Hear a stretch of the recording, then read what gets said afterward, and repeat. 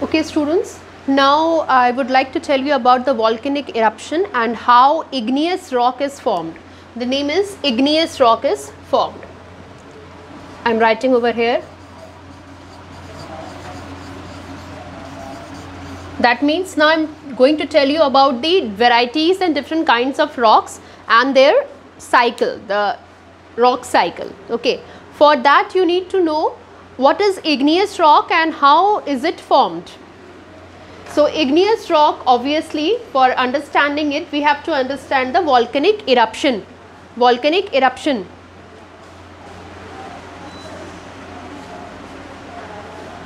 Volcanic eruption. Now what happens? This is a volcanic mountain, as you can see very clearly. This is a volcanic mountain. Okay. And obviously when inside the mountain there are rocks, okay, under the ground, under the crust there are rocks, that is the rocks in the mantle, which will become into molten form with the high temperature and pressure, which will become the molten, which will come into the molten form. Under high temperature it will melt, and under high pressure it will again become solidify. It will again solidify. Okay. So before it solidifies, it is in the molten form with the high temperature, not with pressure. High temperature, it is in the molten form. Now what will happen? That molten magma will now rise to the vent. This is vent, the opening, the mouth of the volcanic mountain is known as vent, and the cracks in the mountain is known as fissure. Okay. So that magma, molten means melt. That molten magma will come outside the volcanic mountain and becomes lava. Okay. It can come through the fissures also, and it can come through the vent, that is the opening, the mouth also. Now when it comes outside in the atmosphere, when it comes outside in the air, gets in contact with the air, what happens? That it comes in contact with the air, it cools down. The lava cools down and forms this kind of structure, the rock kind of structure. It starts solidifying, it starts making a shape. Okay, it is accumulated in one place and then it cools down with the air blowing and it becomes igneous rock. Okay, sometimes the rainfall is also there, because whenever there will be lava eruption, volcanic eruption, the environment will become very hot and very warm. With that, evaporation will happen. As soon as the evaporation will happen, it will frame clouds on the sky, in the sky, and then clouds will through the fissures also, and it can come through the vent, that is the opening, the mouth also. Now when it comes outside in the atmosphere, when it comes outside in the air, gets in contact with the air, what happens? That it comes in contact with the air, it cools down. The lava cools down and forms this kind of structure, the rock kind of structure. It starts solidifying, it starts making a shape. Okay, it is accumulated in one place and then it cools down with the air blowing and it becomes igneous rock. Okay, sometimes the rainfall is also there, because whenever there will be lava eruption, volcanic eruption, the environment will become very hot and very warm. With that, evaporation will happen. As soon as the evaporation will happen, it will frame clouds on the sky, in the sky, and then clouds will break down to the rain. So clouds have broken down to the rain. Again it becomes more and more cooler and it gets solidified. With the heavy rainfall, now it will start breaking into pieces. With the heavy rainfall, these igneous rocks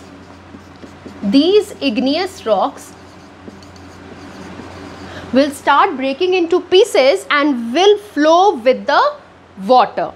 Maybe there is a fountain nearby, so it will flow in the fountain and will join the rivers.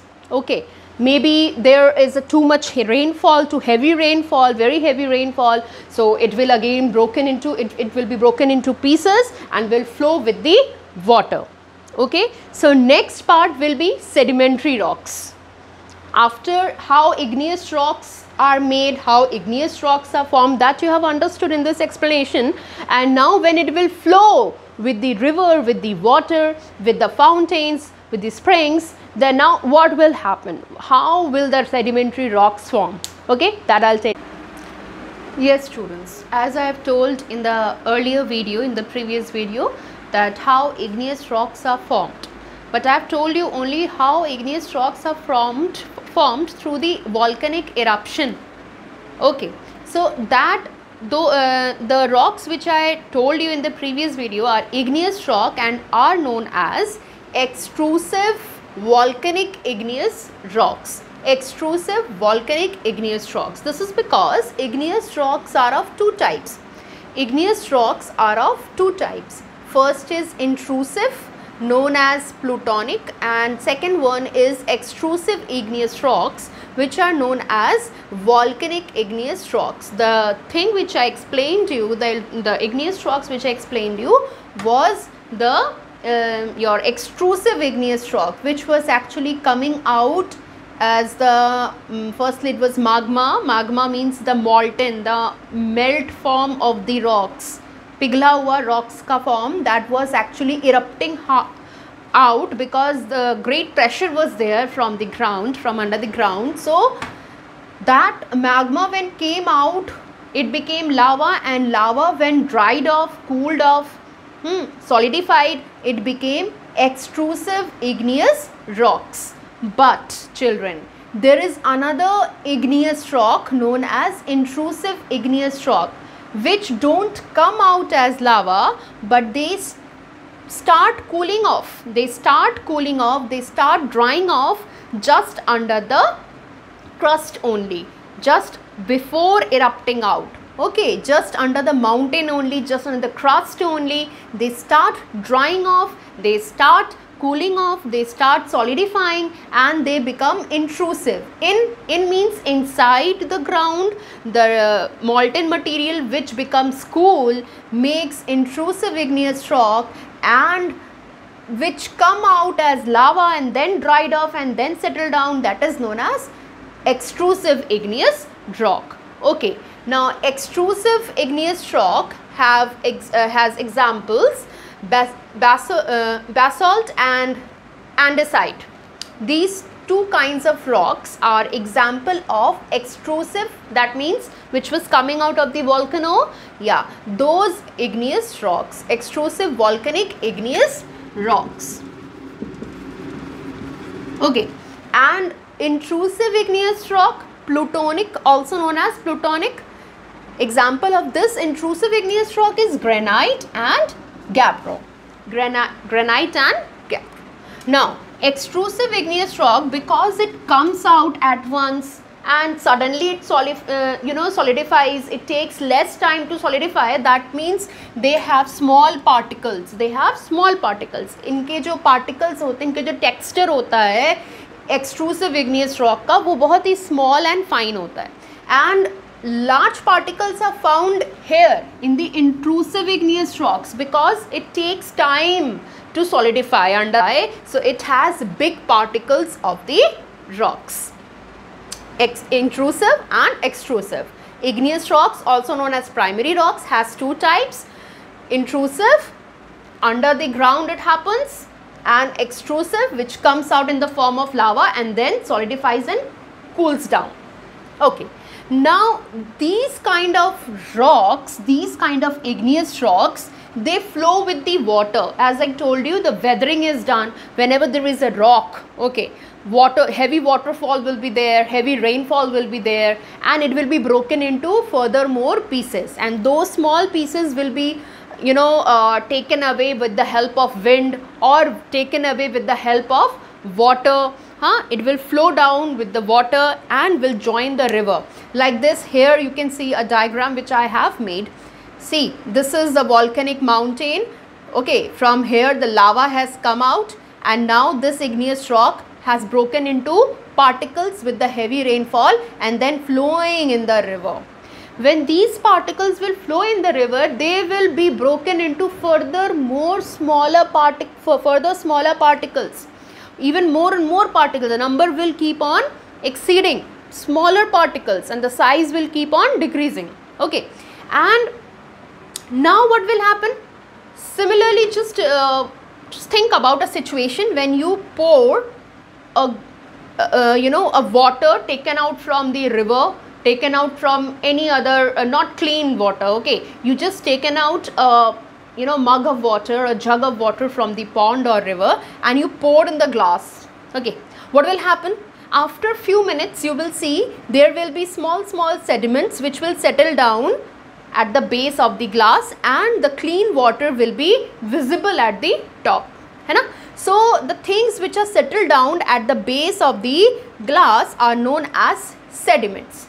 Something similar happens here while small particles of rocks are flowing with the river. Something same is happening. Here the particles are settled down at the base of the river, in the riverbed, on the riverbed. They are settled down on the riverbed and the water is flowing at the top. So these are sedimentary rocks which are settled down at the base of the riverbed, known as secondary rocks also. Number 1, characteristics are particles which settle down under the water are known as sediments. So they in process form sedimentary rocks. What is the process? The process is they are suppressed. Okay? They are suppressed, they are compressed, they are hardened. Means वो ज़मीन के नीचे धंसते रहते हैं, दबते रहते हैं, and slowly and steadily their shape becomes harder and harder, their texture becomes harder and harder, just because they are compressed and suppressed at the river base. What kind of examples are there for sedimentary rocks? Sandstone, then limestone, chuna mitti, sandstone, gravel stone, clay, okay, shale and gravel. These are the examples of sedimentary rocks. And also fossils are the example of sedimentary rocks. Fossils, yes children, fossils, the dead of animals and plants, the dead of animals and plants which are found, which are suppressed since years under the ground. Those are fossils, the dead of animals and plants. Example of such kind of fossil rocks which are also known as sedimentary rocks are coal. Yes, coal is actually a fuel, but a rock also. Which rock? Sedimentary rock. How it is formed? It is formed by the dead of animals and plants, organic matter, also known as fossils. Understood? So this is the thing of sedimentary rock. This is the explanation of sedimentary rock. Now the third one and the most important one, metamorphic rocks. Metamorphic rocks are the hardest rocks. Okay, metamorphic rocks are the hardest rocks.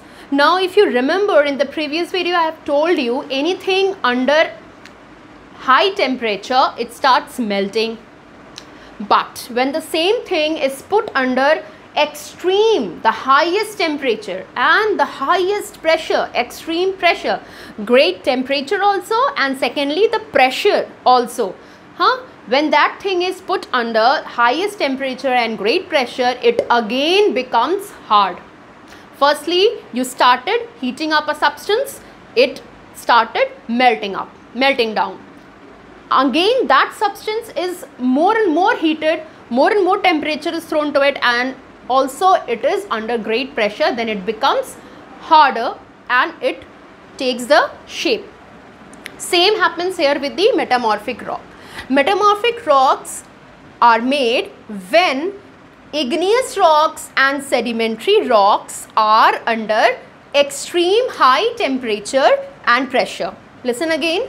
Metamorphic rocks are formed when igneous rocks and sedimentary rocks are put under high temperature, extreme high temperature and pressure. So they change their shape into the hardest form. They become hardened. Then what happens? Metamorphic rocks are formed. For example, coal. Coal, which is a sedimentary rock, changes itself into carbon. Coal, which is a sedimentary rock, changes itself into carbon when coal is put under very high pressure and high temperature. Clay, which is again a sedimentary rock, changes into slate when it is put under high temperature and high pressure. And these carbon, slate, marble, these are all metamorphic rocks. Limestone, which is a sedimentary rock, changes into marble. Marble is a metamorphic rock. Why it changes into marble? Because